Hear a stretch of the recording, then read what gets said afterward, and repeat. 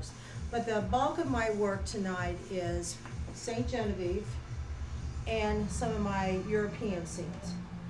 And before I go on and talk about these, I really think that, hi Marty and Sherry, I really think that the two areas, when you talk about Germany and then you look at St. Genevieve, you can just see that European influence that comes from over there. Okay, so as far as what I'm looking at, this is my St. Genevieve. So this is looking down Merchant Street on a snowy night. And I've always wanted to paint this one and wanted to get the warmth. Even though it's snow, which is typically cool, it was important that I show some of the warmth that you see up in the sky and from the glow. This one, I normally take my work from my own photographs, but Bob Mueller had done a photograph. Of course, he lives on this street, and so I asked him if I could use his photograph, and so this is my interpretation based on his photograph. This is the St. Genevieve Mill, which is down from Seraphim Street and along the railroad. And everything I paint has a special meaning to me. And, well, I grew up here. But besides that, I used to live up on Seraphim. So all the more reason why this is very much a subject matter that I really appreciate painting or enjoy painting. Also, and you'll see this in all my work, I really like working with strong lights and darks, with shadows and light. So almost everything you see, I try to make sure that I capture those two extremes, the shadows and the light. So this one I just finished over the weekend. I worked the Zell Picnic. And our Art Guild Christmas walk theme this year is memories.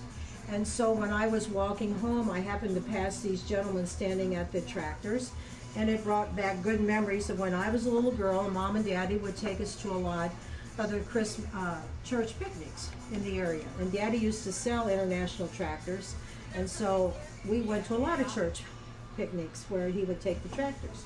This one is the old stone ice house, and it's actually across from the Southern Hotel, only this is the back side.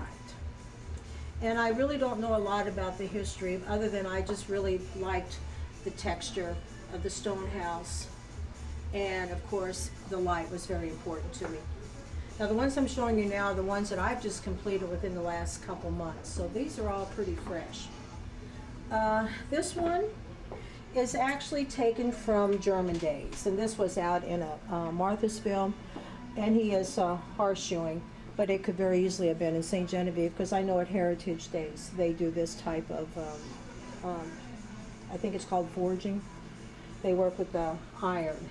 And so, but what I enjoy doing, again, it's working with the lights and darks, it's working with different textures, and I'm trying now to pull more figures into my work. Not only trying to do, I call myself a regionalist, painting the places that I'm familiar with here in the Midwest, but also the people. And I have a lot of interest in showing the past. So I see that in St. Genevieve today, and I'm trying to show it. This was from a plein air painting that I did 2 years ago of the lime kiln. And driving in 32, this is the scene all the time that I see. And so I remember I had to really look long and hard to find a spot where I so that I could stand, and this is plein air, and I stood and I painted this outdoors. Before we move on, this is actually one of my recent paintings, and I'm going to do a series of figurative studies. This is from a photograph I got from a friend of mine in Germany. They have a carnival there every year, which is like Mardi Gras, where they have lots of floats and music and so forth. And I just found this a very interesting subject because, well, I liked his face, kind of with an attitude, but I liked the scarf, I liked the clarinet. And and the name is Raphael, that happens, and his last name is Rich, which is interesting, R-E-I-C-H, as there are riches here in St. Genevieve. So who knows if there's a, connection or not. But this, again, this is pastel. All of these are pastel. And again, it's showing texture, it's showing light, it's showing dark shadows. Now I've got a few others here, but this is the Sexar Farm. I can't remember what road it is. But that's a plein air. I did that one a couple of years ago. And then I've got a few oils down here, but that's St. Genevieve. This one is a woodcut. Again, I did a couple of years ago after a workshop that we had with Jerry Walters. And the scene is up in Ursingen, Germany, old Ursingen, Germany. And this one, I like to travel to Germany. I'm fortunate to know some of my descendants of my ancestors, so I'm able to visit these towns. This is in the Pfalz area. It's a town called Lingenfeld. It's on the Rhine River. And this is some of the types of houses that are on this particular street. And let's see, moving on around. This is a scene from a farm in Germany. Now we're going into some of the German scenes. And a lot of these really, some of these could almost be St. Genevieve. Now this is a little bit older, obviously, but this is a kind of a, it looks like kind of an older farm that you would definitely see in Germany. This one is taken from a photo that I took when I was in Holland with the windmills. And besides the windmills, I really enjoyed doing the sky on that one because I remember it was a cloudy day. So some of these scenes from Europe are really kind of fun to do because I love the texture, the light, the colors. They're all there. This is in Holland. We happened to hit the tulip fields when they were in bloom. We really lucked out. We hadn't planned it. We just got there, and I'm telling you what, that's how brilliant those tulip fields are. It's just an incredible, incredible view. And would love to do some more paintings of that. This one is a cottage in Germany. It's called Rothenburg on the Tauber. And this is a walled city in Germany. And the flowers are like that. I mean, they are. You know, they're just beautiful flowers every place. And those old ladies, I think, just added to it. Mm-hmm. This one is from my ancestral town of Ursingen, Germany. And this is one of the two fountains in the town that has been there, oh my gosh, I know before the 1600s. This, and of course, I like this because this is the old school where my ancestors went to school, but more than anything, just look at the colors. I mean, I hardly even had to make anything up. I mean, it's just those nice pinkish tones and oranges, just really pretty. This was done, another German scene. Another thing I like about the doing German scenes, if you look at the tiles, the roof tiles, the clay tiles, and it's really interesting a lot of times whenever they replace the tiles, they don't always put the same color. Oh. So that's how a lot of times you'll see on some of these pictures, there'll be different colors, okay? This one is a scene in Bavaria. He was threshing wheat, and I thought that was really interesting. And again, I love the Black Forest. I mean, it's the Black Forest is just so dense and so dark, but it's not black. You know, it's just, if you get in there, you just see all these other hues. But I like the contrast again. That was important to show.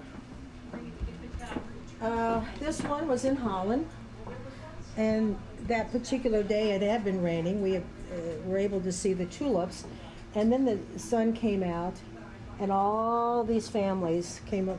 They're riding along the dikes on their bicycles, and I went, wow, that's a neat view, you know. That, like I said, a lot of these just bring back lots of memories to me, hopefully on some of the others. This was done in Bruges, Belgium. Outside of all of these beautiful, almost Tuscan colors you see, the oranges and beiges and so forth. This is what caught my attention, though, the bicycle. I really, it's just very typical, but I really like the scenes that have the bicycle. And this town, it's kind of a canal city, and people, obviously, they use bicycles a lot. I mean, you just got to watch out for that. Okay, this is another scene in Germany, Belfingen, and here you can see, again, I may have, the colors maybe are a little more saturated, but still, that's my interpretation, you know, pulling in the complementary colors. They're there, it's just I probably punched it a little bit. And still try to pull in those really dark, dark values. let's see, the last one, that's another German scene. This was in Lingenfeld. And what's so unique about this, that's pretty typical of what some people do during the day. They don't have screens. They just kind of sit at the window and watch the world go by. And I've been over there a couple of times, and that man has been at that window both times, so I just had to do that picture. Here's St. Genevieve again. This is the cottage in the Gabor Garden. And this one, again, my interpretation is, well, I don't know, the color was there. I took this photo some time ago, but the color was there, and I just, really, the colors, I think, are really pretty, not to mention the composition. This one, I know my brother named, he said it's memories of yesteryear, and it really is, because when we were growing up as kids, I can remember the Hoffman place, which is now that beautiful yellow, building that they renovated. But growing up, there were all the, the old cars in and around the Hoffman place, which was an eyesore at one time. And then when they moved it, the cars, it was like, where are the cars? We need those cars. But this is the Moses Austin house, and I really am getting more into doing like street scenes or trying to do multiple types of scenes like that.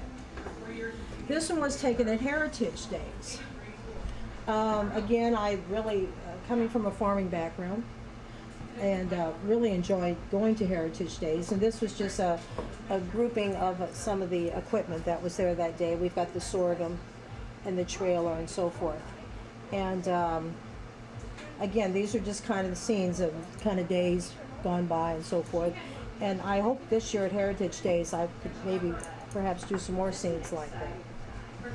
This one my brother named again by accident. He saw this and he goes, "Oh, that's Peacock Bob," he said.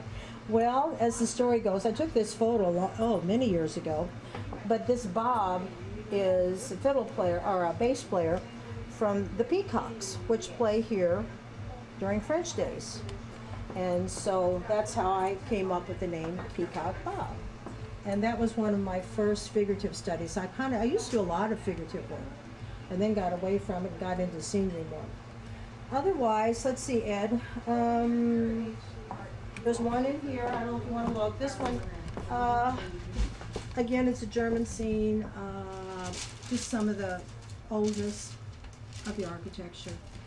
There are like 3 different levels, and this was one of the lower levels. And I just thought it was just rather interesting with all the, not just the colors and the shutters, but the vines and so forth going around it too.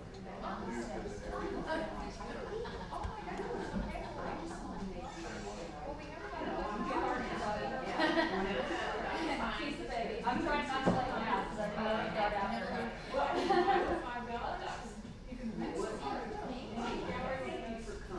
Yes, thank you for letting me see your art. It's beautiful.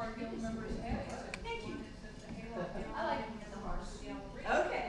I like the one with the 3 girls painted. Is that some members of your group? Yes. Yeah, I thought so. I like that one. That's cute. That one was. I know you had a really good time. You got to do a lot of pieces. We got to drink a lot of juice. I drink no wine. I'm not a wine drinker, so I drink zero wine. I did have I had 2 Italian beers. I had 2 Coronas. So I will say, oh, I I ate it. You didn't care okay. See, when I just couldn't get over the food. You couldn't find that. You could go to a truck stop and the food was fabulous. No, I don't remember having anything bad. But I just, I'm not a foodie. So, but I love the place. I love it is beautiful. I could just get lost over there with my black and white camera. Oh, yeah. It is open to all kinds of artists. Pictures I could take. Yes. Okay, well, this is and we do even shows in here. Yes. Yeah. This is, we're very fortunate. It's Dr. Terry Haynes. Who owns this building, and she lets the other ones, which is wonderful. Wow, yeah. Yeah. Well, she's also a painter. She doesn't have much time to paint, but she's a painter and a member of the guild. And very generous.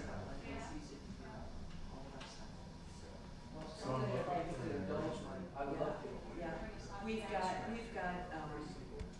Nagger, Bill Nagger, Sure. I already told him. Diane's a photographer, and Bob Mueller's a member. The only, And he's, problem is you usually get to share it out, you know. okay, oh, really? Good to see you. Bye, sweetie. Frosted Joe. Very cute. Will you do the stairs? You can mommy have this.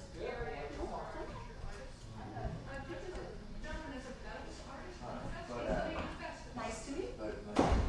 Gina and I actually were kind of putting the gallery together. Yeah. And, yeah. Anyway, he's just moved to Festus from the East Coast. Oh, okay. He didn't come quite from. Well, he's in St. Louis and one of his closer with grandkids. Oh, of course. So we have to be close enough to do that. But you know, we're less than an hour from stuff. Right here, yes. Yeah, we didn't get this far. But we did. No. Oh, no. No, Okay, not that one. No, Okay. it just, it's, the next street here is Jefferson, and then there's Merchant, and Market, and between Market and Prescott, there's the house with the stockade and the offices across the road. Okay, good. Yeah. Because, the featured artist things, we just, so it's something.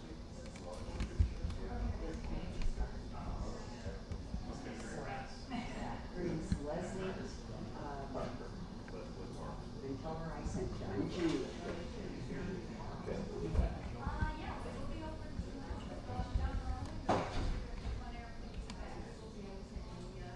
Hello, how are you doing, Mary Ann? Okay. Doing fine. Getting there. I had some slight issues. Good. Got late, I had to pick up my painting that he picked up. Carol and me. You could provide some overboards, voiceover. That way you're sort of there and not there. Well, he can just take pictures.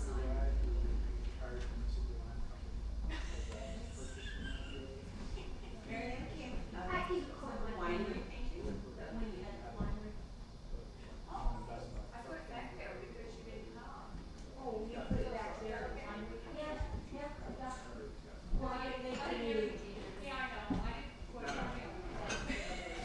I had all plans and everything and everything, and then it's not like I said, I'm not a landscape painter. And I took that trip to Italy because I had to. I was on the way down. Yeah, of course we did. Yeah, of course. Yeah. So it was like a whole different kind of experience for me. I love the way. It was gorgeous. Yeah. My wife and I went to the glass artist. So we went to study mosaics, Byzantine style mosaics. last month.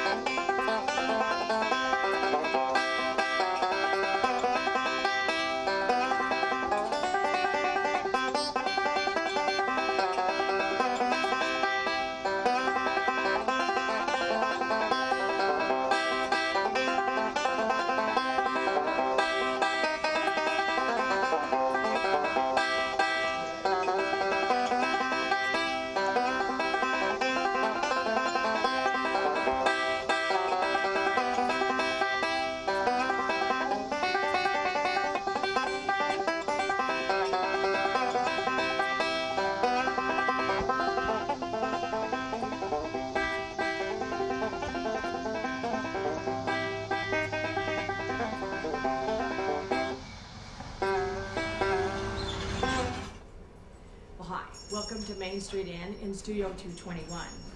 This is our fourth Friday art walk in September, and we have several featured artists that we're going to show you this evening. I'd like to introduce myself as the owner of the Main Street Inn, and the manager is Shannon, my daughter, who's also an artist. So this evening we're going to give you a kind of panoramic view of the things that we have in our gallery. We'll start first with the things that we have from Bob Kruger. He's a friend of mine that's a photographer. He's a graduate of photography and media from UMSL, and he brought us a variety of things. And as he expressed when he brought them over, is these are things that stopped him, that made him look at life a little bit differently. And you'll notice that most of his photographs have a lot of texture and depth and repetitious patterns in them.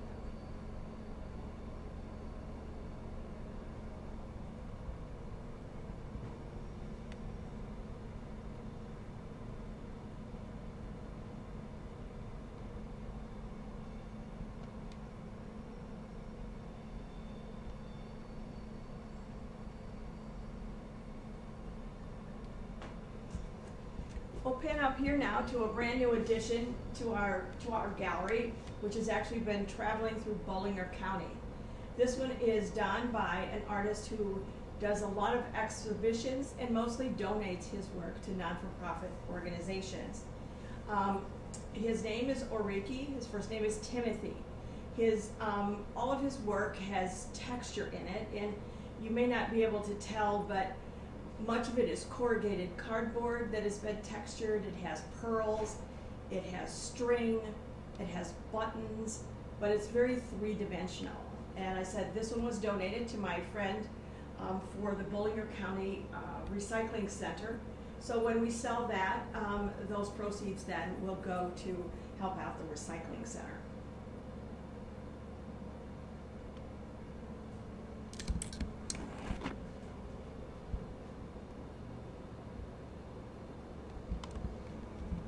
This is another one of Bob Kruger's photographs, and you'll see that there's an angel in there and a beautiful fall setting. That one has already been sold, so he was pretty excited that now he could call himself a professional photographer. Over here, these two paintings up here are done by my friend Jane Seelig, who is also an art therapist. This is her particular work, but she works a lot with children and families, particularly troubled children, and helps them then through their artwork and play therapy to be able to express the things that might be going on inside in a more appropriate manner than sometimes we see those inside anxiety or anger being expressed. So this is just the first of some other ones that we'll have with her. Now these sketches and charcoals and things like this are a representation of my daughter Shannon McBride's work.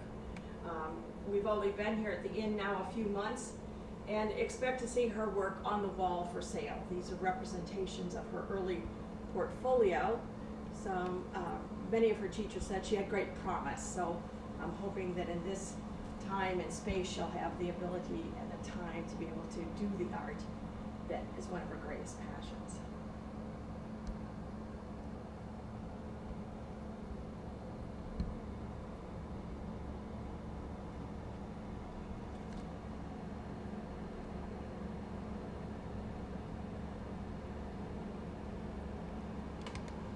This is another one of Shannon's.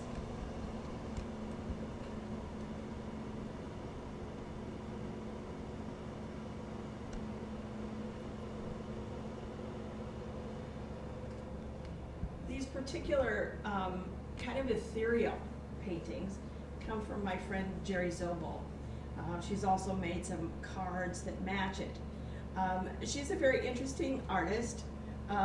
Hers are kind of almost magical when she paints them. She sits very quietly with a canvas in front of her and her paints, and then all of a sudden it's like it just expresses itself on the canvas. And oftentimes when I've watched her paint, she's been just as surprised as the rest of us were for what showed up on the canvas.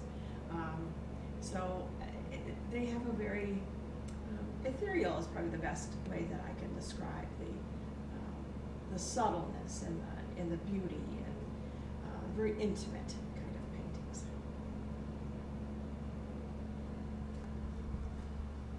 A few more Bob Kruger's work. And actually the center one is one of the shops here on Main Street. I'm not sure which one, still has a blue floor and a red door, but he took that one actually here on Main Street. So the next thing we need to do is find out which one it was. He couldn't remember which one had done that one.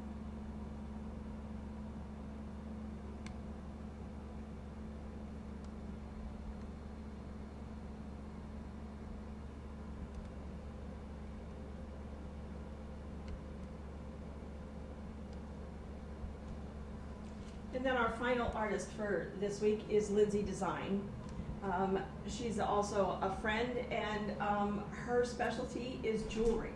All of it is handcrafted, many of it gemstones, a lot of sterling silver and copper.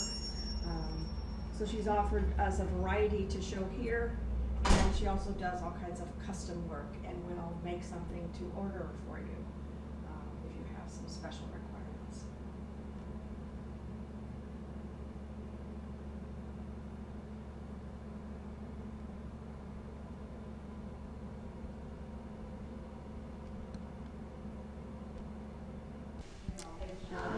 This painting is done of a girl named Alexis. She's been singing with the little French group here in St. Genevieve. She works at Charlottesville also, where I do some work. And just thought she had the perfect face and braid for that painting. And actually won first place in the Presbyterian Manor Farmington competition, first place.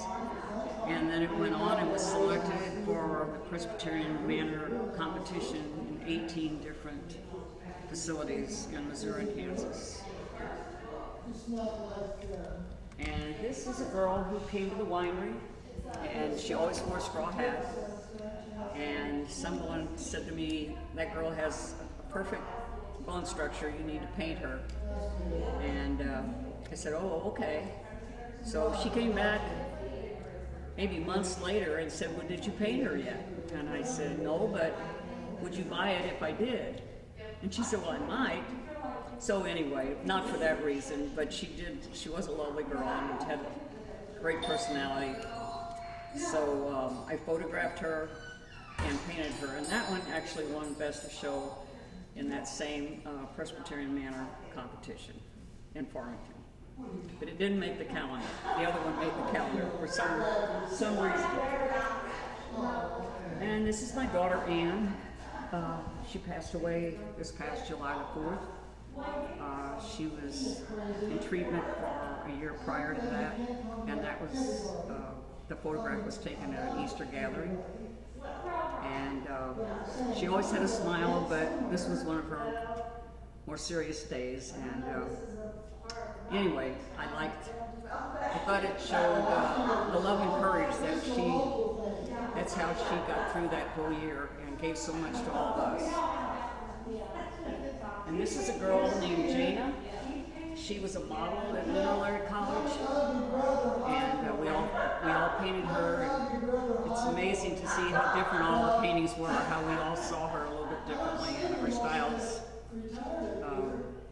Really, it was really fun to all paint together and paint the same person. And this is my granddaughter, Rachel. You can see that one's not for sale. But that was one of the first paintings I did in this particular style. I started it in James Woolridge's workshop. And he liked the style and urged me to continue painting in that way. So that's why almost this whole series was done in that same method. He said, no one else is painting like that, so keep it up. And this was actually a plein air painter who was painting at Charlottesville one day, and I photographed her and painted that painting. And everybody thinks it's me because I guess we're kind of the same size. And this was a summer solstice painting that we painted from over at Fort Kaskasky, Illinois, looking over into St. Genevieve. And this is from a Norton harvest, again in Charlottesville, and that's because I worked there. And that was also a plein air painting, and it did get honorable mention that year. These three palette knife paintings, that was the first project that we had in the painting class that I took that first semester, and they were all done in palette knife. And that's a girl, and her name was Hannah. She was also a model at MAC. And the paintings of the grapes, I think it's called Time to Harvest. That was just from a harvest scene when the grapes were at their peak, ready to harvest. And this is the Animal Restaurant in St. Genevieve, a very popular place. Good place to get onion rings. I always have to have a fix every now and then.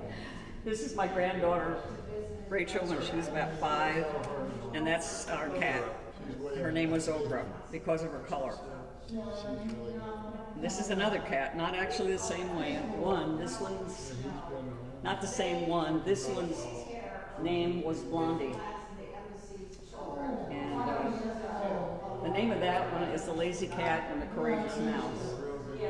I think we've all had that experience that we've had cats that didn't really care whether the mouse was around or not, except maybe to play with if they happen to have enough energy to do so. Done in Los Cabos, Mexico. I was there for a few days, and these were just a couple of girls running on the beach, and I photographed them and did that painting. This is my granddaughter Allison, and that's her dog. This is a series of bird paintings that I did.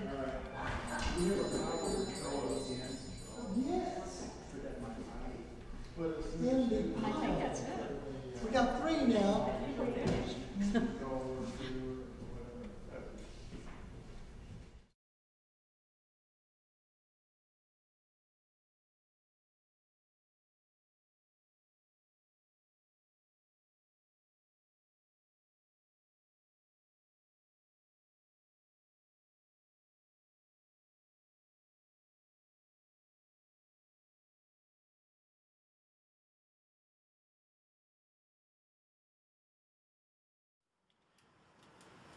Hi, thank you for watching Channel 798.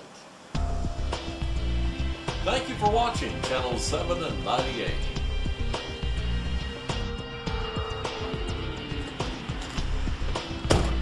Hi, thank you very much for watching Channel 798.